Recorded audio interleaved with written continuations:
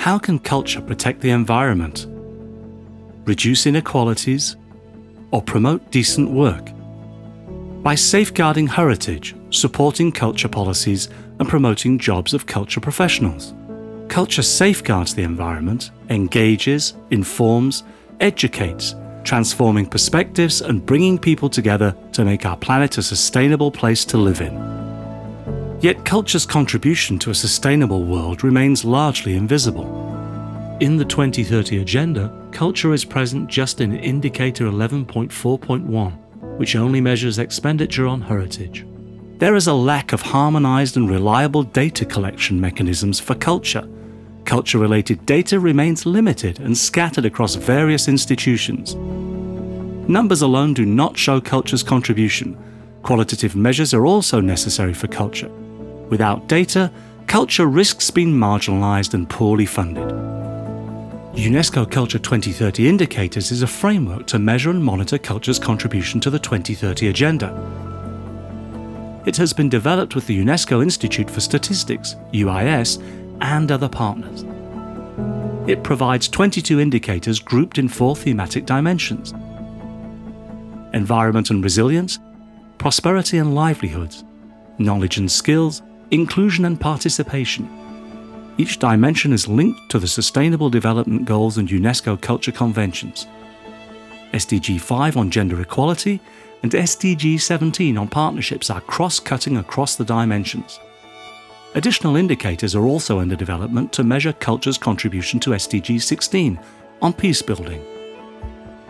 The first phase of implementation ongoing from 2021 includes 13 countries and 17 cities from all regions of the world. What did the UNESCO Culture 2030 indicators reveal? Let's have a look at some implementation outcomes. Costa Rica. In Costa Rica, culture contributes to the economy, accounting for 1.9% of the GDP and 7.8% of all businesses. Creative economy is a major focus of the national cultural policy. A creative and cultural strategy is in place, with the C Cultura regularly providing data. Costa Rica's policy also promotes civic participation and makes culture accessible to all. The National Policy on Cultural Rights 2014-2023 aims at strengthening participation of all individuals and communities in cultural life. More than 2,000 people were consulted for its preparation. Para nosotros, como ministerio y como país, esta experiencia aporta gran valor para nuestra gestión, en la medida en que logramos crear relaciones entre cultura y múltiples campos del desarrollo, como educación, ambiente, economía, entre otros.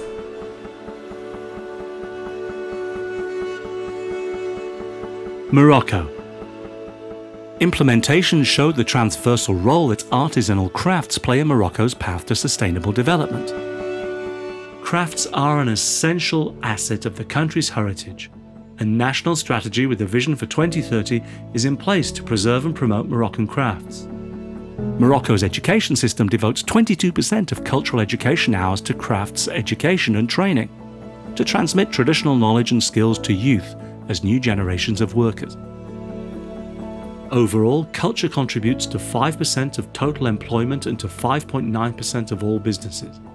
In Essaouira, public space helps make culture accessible.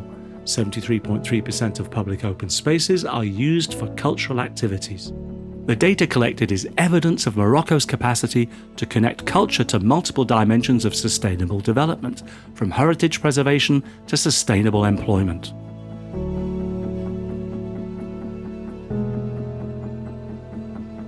Vietnam.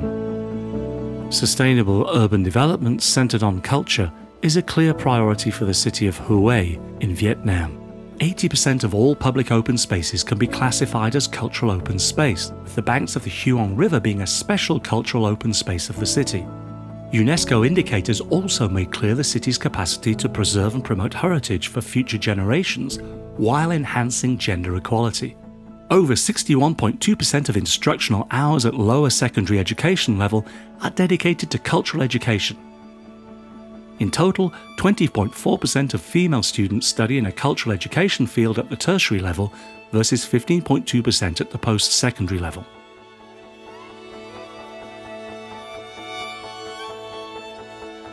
Burkina Faso.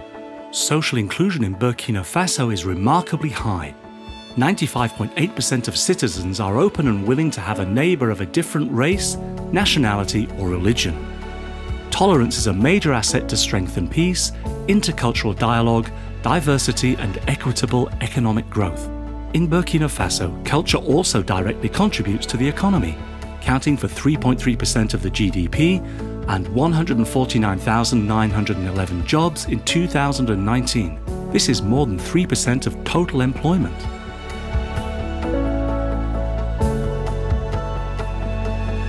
Serbia. In Serbia, the creative economy is significant for gender equality. Cultural occupations count for 6.8% of total employment, of which 56% are women. The culture sector employs 8.1% of the total working women versus 5.3% for men. Overall, culture is an important investment area. An impressive 94.7% and 95.5% of instruction hours are dedicated to multilingualism. 2,454 public institutions enrich the country's cultural life. Cultural activities thrive in Serbia. In 2019, 79.6% of the surveyed population participated at least once in a going-out cultural activity. Implementation in the city of Leskovac reveals the high number of cultural institutions in a single Serbian city, active both in urban and rural areas. Portugal. Sustainable management of heritage is a priority in Portugal, particularly through the promotion of local empowerment processes of heritage designation and ownership.